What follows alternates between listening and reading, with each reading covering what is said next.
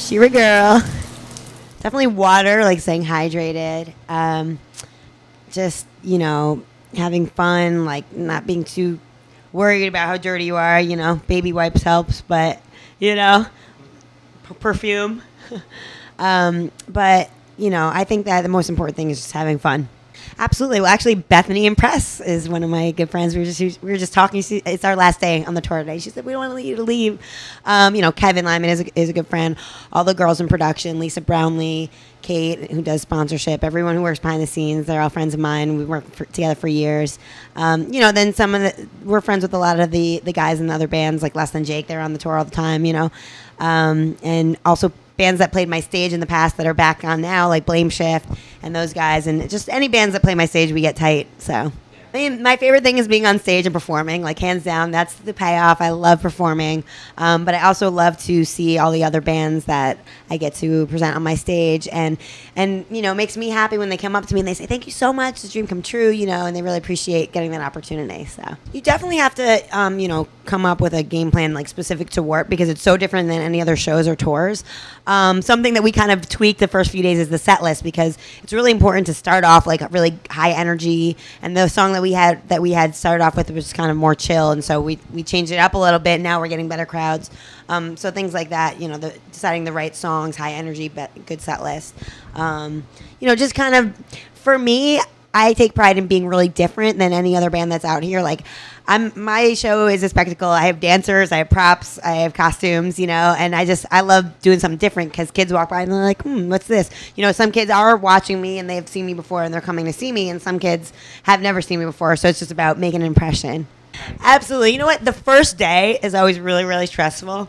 And even we took a break and then we had a first day back because we were on the West Coast, and then we took a break, and then it was just like the first day all over again when we went, you know, to Jersey. But, you know, like as an artist, you know, you're performing and in your head you're thinking it's either a good show or not a good show. A lot of it depends on the crowd and if the crowd is feeling it or if they're just standing there, you know. And for me, I'd rather have a crowd that's half as big and dancing versus like a big crowd that's just like standing there, you know. But it's hot, so sometimes if they don't know you, they're not going to go crazy. But so it can be stressful, you know what I mean? Like the first day, like no matter what, you know, you're performing and people are like, oh, it's a great show. But I'm thinking, oh, my God, this show's horrible. You know what I mean? Like, we pull it up, but I come off the stage not feeling so good. And then by the second day, we have an awesome show, and it's like you're high again. But, yeah, it's definitely could be very, very stressful. I'm going to be shooting some videos for my new singles. You Ain't Heard That is my new song that's available for free download on getconquer.com/Shiragirl. I'm going to be partnering more with Conquer Entertainment to help them develop their platform and help sign up artists. I'm going to be playing the Conquer Entertainment after party. They have a huge convention at Greensboro Coliseum, so that's going to be awesome in North Carolina. And finishing my album is like the number one thing, just like getting back recording because I'm doing EDM now, and I kind of change over genres, so just trying to find like, you know, the right sound.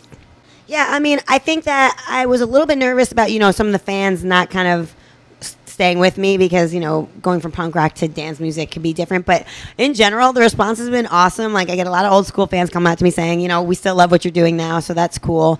And it's just a different thing. You know, it's like rather than having a band, you know, being solo, you're kind of more on your own. You're really putting yourself out there, so if it fails, you're like, but I got my crew, I got my dancers, I got a DJ, so it's not just me.